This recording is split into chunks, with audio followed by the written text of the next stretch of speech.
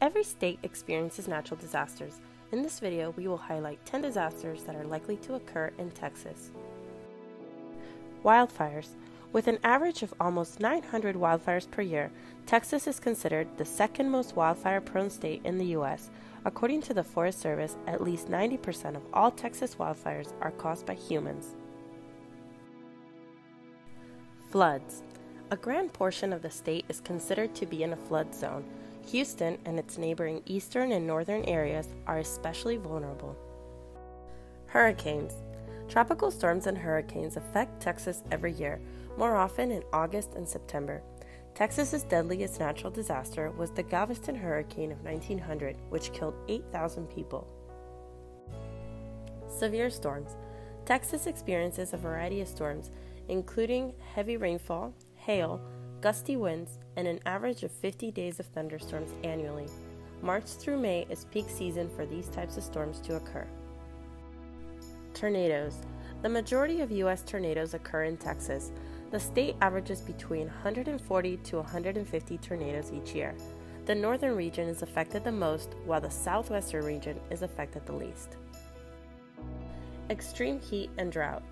Texas experiences around 60 days of dangerous heat each year. Some sources say that this number may increase over time. Extreme heat contributes to the risk of drought, which intensifies other natural disasters. Landslides.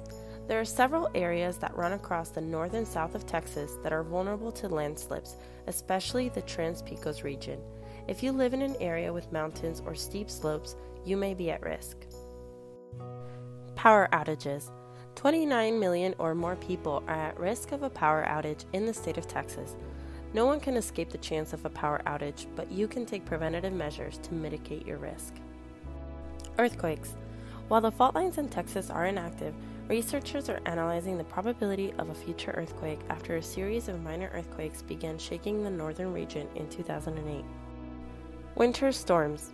Severe winter storms are rare in most of Texas, but there are some cities, particularly in the north, that may experience heavy snow, ice storms, freezing temperatures, and even blizzards. Natural disasters are inevitable, but preparing for them is your responsibility. I want to invite you to start planning today.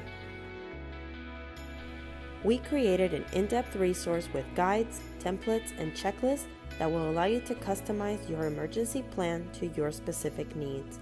To get started, visit crisisequip.com/family plan.